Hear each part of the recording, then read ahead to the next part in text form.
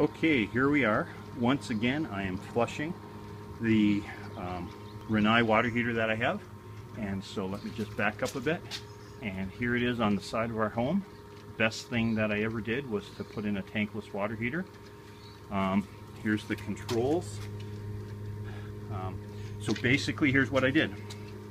I turned off the power.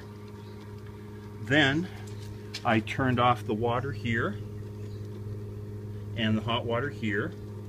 This time I did something different. I opened up the valve here and the flush valve here before I put the hoses on and let the water drain out of the tank.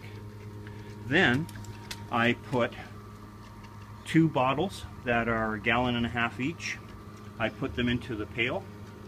I connected the cold to the pump, and then I connected the hot up here so that it drains back in.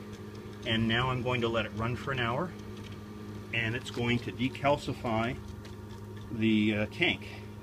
And so let me just get a shot from here. I believe that there are places that charge $150 to do this. I bought the pump on Amazon, and then I bought the hoses, and the vinegar cost me $5, and away we go. And so I didn't turn off the gas. I can. So there, I just turned off the gas. Not that that means anything. And you can clearly see how easy it is to connect everything. Everything is just finger tight. I used washers, and I'm always amazed at how warm the water is from the pump at the end of the hour. So all I'll do at the end is I will turn the cold water on. After I close, I'm going to close this off. I'm going to open this, and I'm going to flush all the vinegar out and just let it go back into the pail, and then I'll dispose of the vinegar, and away we go.